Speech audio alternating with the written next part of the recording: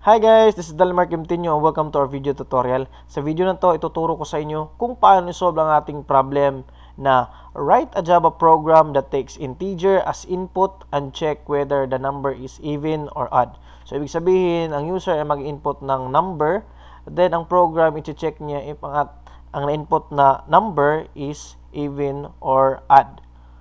So, let's see our sample output. So, input an integer 4. So, 4 is even number. Then, input an integer 3. So, 3 is odd number. So, paano ba natin malalaman or ma-identify na even or odd number yung in-input natin? No? So, this is the solution. So, we have this table. So, on the left side, odd number. So, orange. No, 1, 3, 5, 7, 9. So, ito yung column nila. Then, sa even numbers is example, 0, then 2, 4, 6, 8, 10. So, kung mapapansin nyo, ang even is divisible by 2.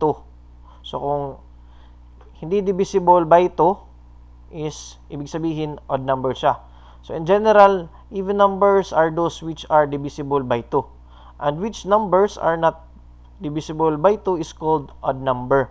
No? So, but in the term of programming, for finding even number, we check remainder of number is 0 or not. So, if remainder is equal to 0, that means number is divisible by 2. So, ang ating gagawin is kukunin natin kung may remainder ba ang ating number. So, kung ang remainder niya is 0, ibig sabihin is even number. Kapag may remainder siya or 1, remainder 1, so, ibig sabihin is odd number. So, to find the remainder of any number, we will use modulo o yung percent sign, no? Operator which return remainder as result. So, we have here number, modulos natin ng 2. So, number percent 2. So, if ang number percent 2 is equal to 0, ibig sabihin even number. So, if number percent 2 is equal to 1, then it's odd number, no? So, meron na tayong solution na let's create our Java program. So, let's go to desktop. Then, open natin si Eclipse. Then, let's create our project, no? New Java project.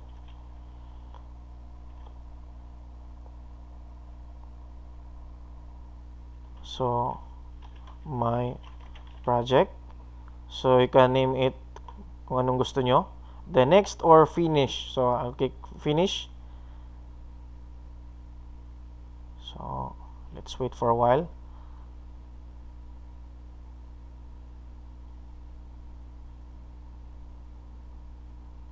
Create.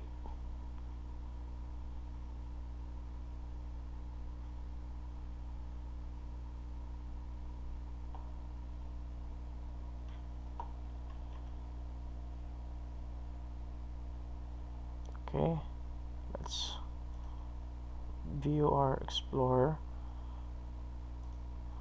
So, let's close this. Then, let's click source folder natin. Right click.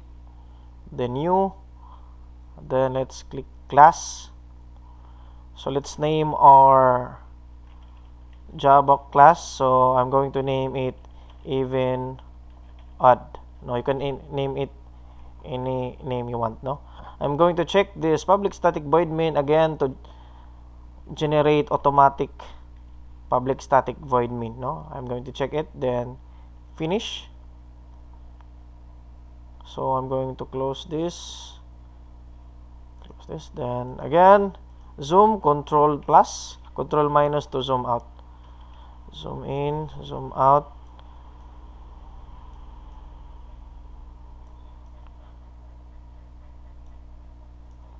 So now, we're going to declare our scanner object.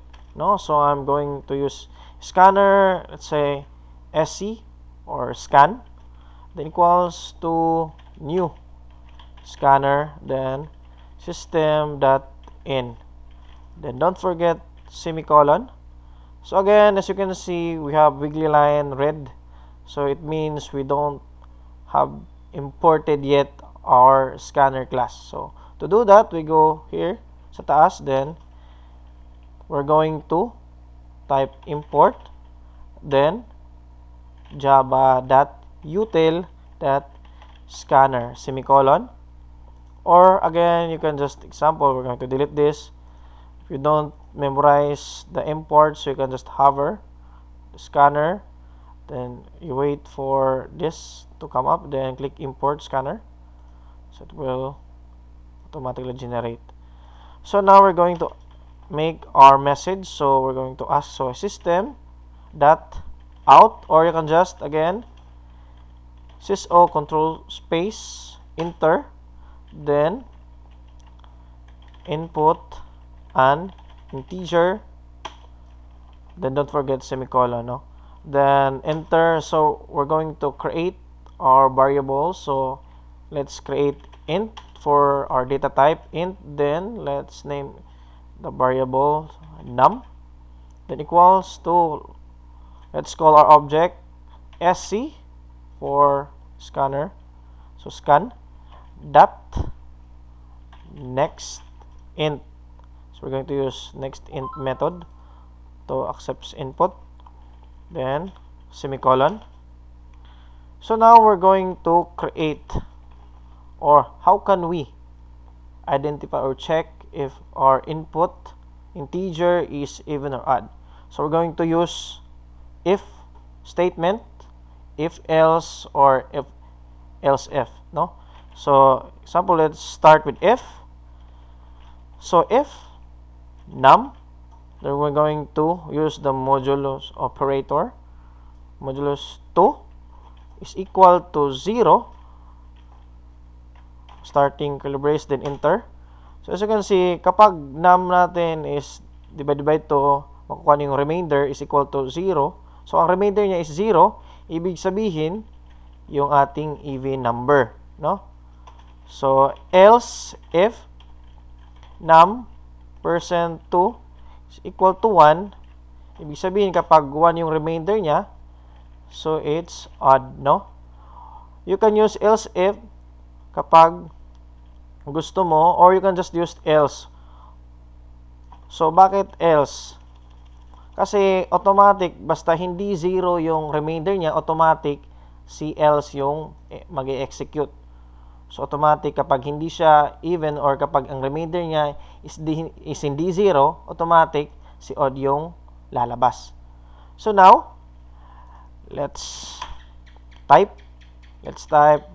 sys-o, then let's call num plus is even number, then this one, so sys-o num is odd number. So ganito lang kadali yung ating code, or ganito lang kaikli. So let's try to save, then run. So input an integer.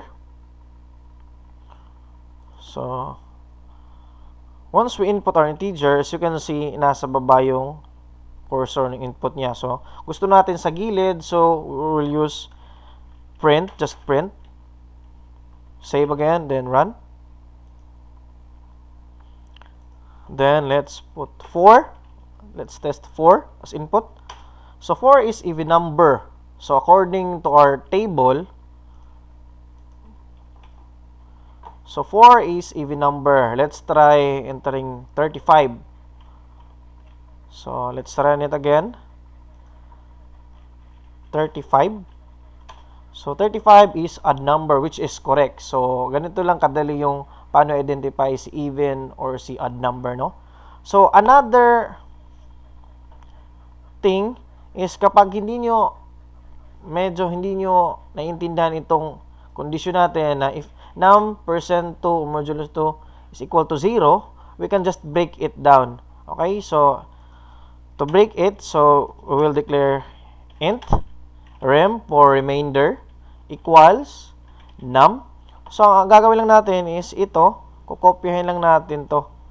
So ililipat natin dito, ano? So num percent to semicolon. So, ibig sabihin, kukunin natin yung remainder ni num modulus 2. Ipapasok natin o isa-save natin yung value niya sa rem. Then, i-evaluate na naman natin instead na ganito yung condition natin, let's change it to rem. Kung si rem ba daw is equal to 0, so, it's even number. Else, if remainder is 1 or else, or kapag again hindi 0 yung remainder, automatic siya yung i-execute. So let's save, then run. So let's look for, suppose we have 94. Let's type 94. 94 is even number. Then let's run it again. Then let's input 0 to test if 0 is even number. So we see that 0 is even number. So dapat kapag tinype natin yung 0, automatic i-display niya si even number. So let's type 0. So 0 is even number, no? So tama yung ating code. So guys, ganito lang kadali kung paano i-identify si even or si odd number. So, salamat sa panonood. See you sa next video natin.